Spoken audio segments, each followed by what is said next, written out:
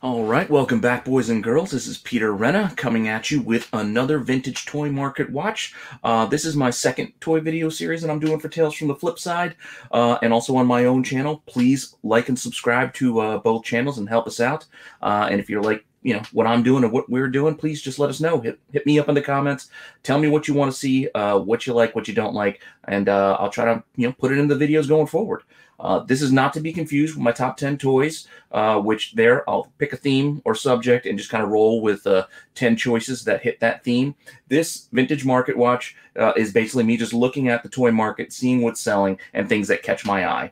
I try to look at things from AFA Graded to mint on card, new in box, loose, broken toys, parts, weapons, any odd little tidbit that you can find in the toy market that just kind of catches my eye.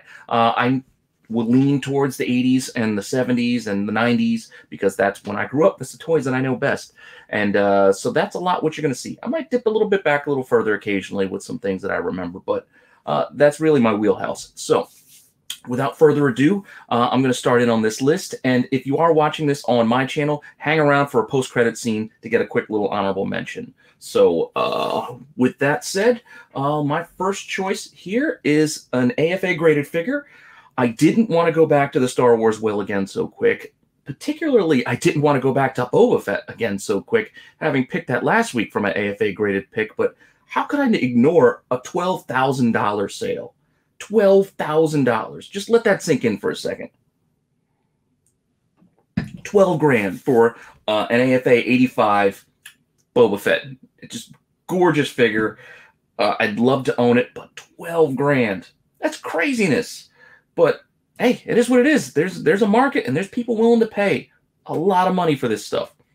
So you take a look at it here. It's a gorgeous card, unpunched, just beautiful. And you check out that grade. There's the 85 near mint plus. It's just a gorgeous, gorgeous figure. But $12,000 is astounding to me. So I had to put it on the list. I just had to. I just couldn't ignore it. So there's my graded figure for my picks this week. Then I'm going to roll my next selection on. I had a couple of options, things that caught my eye, but I'm going with a mint on card. And this mint on card is the old WWF Hasbro figures. This Dusty Rhodes, $2,700, $2,755.57 at auction with 31 bids. A lot of action on this bad boy. I remember this figure with the yellow polka dots and the action. Those WWF figures weren't the greatest molds, or they didn't have a lot of movement to them. They had their one little motion, and that was really it. But they were still pretty cool. I don't know if they're nearly $3 grand cool, but pretty cool nonetheless.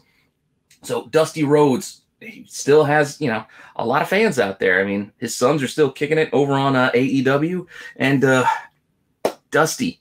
Even a loose figure, I should say, not raw. A loose figure is still probably about $100 for this one. So it's not the easiest one to find out of that line, but still, gorgeous card. Like if you look at it, this is a nice clean card. You can see, front and back. It was really kept in well shape. So this would probably grade pretty high on AFA, but still, $2,700 is a lot of money for Dusty.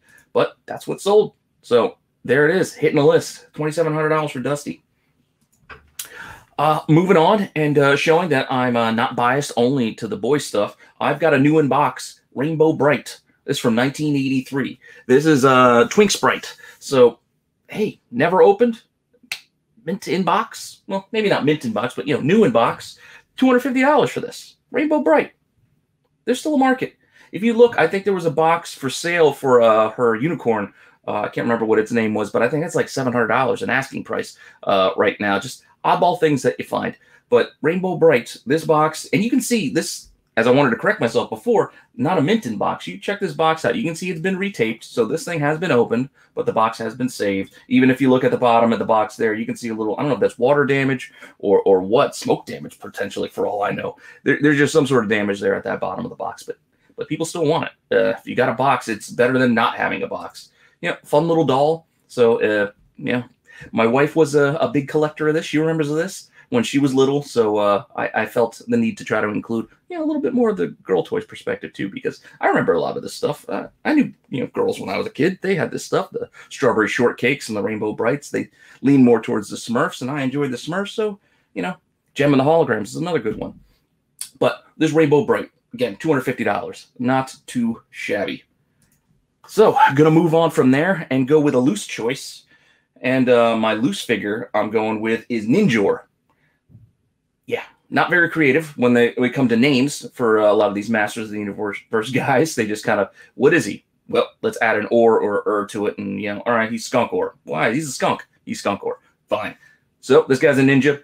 He's Ninjor. Still really cool. I remember having this one. He had a bunch of weapons. This loose one that's sold seems to be missing the nunchucks, but even so, $124 for this loose Ninjor that it's almost complete. You can see you can take that little cloth part of the outfit off. He's got more of a samurai look to him, a little bit of a, you know, the Toshiro Mifune kind of a Seven Samurai look to him. But I don't get why he still has the monster feet. That part I don't get, but they gave him the monster feet on this mold. So it looks more like a villain mold that they just repurposed the head and made him Ninjor. Again, you can check out the box. It's pretty cool if you can find it in the box, but this was a loose sale. So loose, $125, and I think if you can have those nunchucks, you'll probably get a few bucks more to sell it as complete. But still, even incomplete, these things still move if you have a good bit of the pieces and are near complete, because there are completionists out there that will pick up whatever they can find just to get the parts that they need. And to that end, my last pick here is a part. And this is just a random $18 sale for this 1986 Centurions. You know, they're calling it the anti-radar deflector part.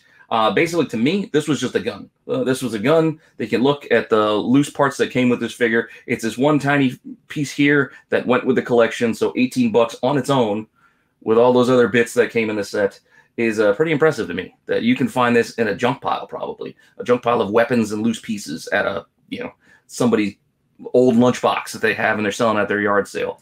So keep an eye on these things, because this is a cool toy line, and I will try to catch this one on Top 10 Toys eventually. But so if you look here, you know, at the figure complete, it was basically you have these action figures. You can add in all of these mechanical bits to kind of make and play with it how you want it to. So you can move things around, move the missiles here, move the weapons there, the wings, you know, all these different points on the figure where you can pop them into place. And you can see on this one that $18 gun that is missing is right there in the center of the chest.